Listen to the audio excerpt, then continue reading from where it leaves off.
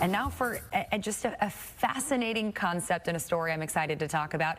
A PhD student at Southern Methodist University's Lyle School of Engineering hopes a small sensor she's developed may one day help curb food waste in America. It's a sensor that can tell when food gets spoiled. Kendalyu Chawang joins us to talk about the innovation. Good morning, Kendalyu, and thanks for joining us. Hello. Thank you for this opportunity. And thanks to the team also for having me. Of course. So we actually sent a photographer to your lab last week to see this sensor you've developed. How does it work? So this pH sensor, this is miniature, disposable, and mass producible. It is also environmental friendly. Our collaborators have demonstrated the mass production of this pH sensor.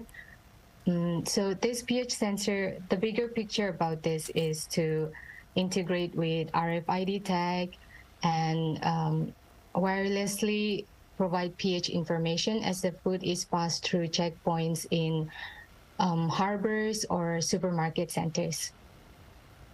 Yeah, and I mean, it's really small when you think about the amount of food it can save and the work it can do. We see it being used right now on some fruit. How do you see it being used? Do you see this as something that consumers would buy to test their own food, or do you see it being built into brands, to packaging like we see it at your lab?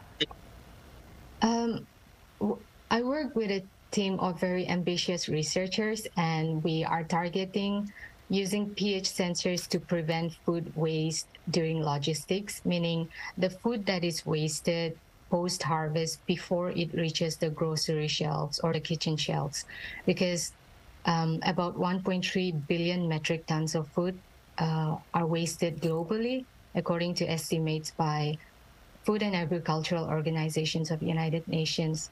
And also, according to Feeding America, about 40% of the food in the United States alone is wasted every year. And that is equivalent to 130 billion meals wasted each year. So that's why we want to target the food that is wasted during the logistics.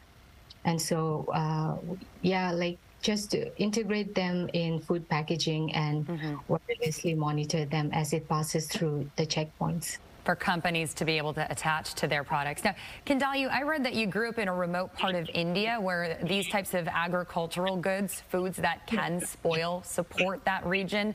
So this project must feel pretty personal to you.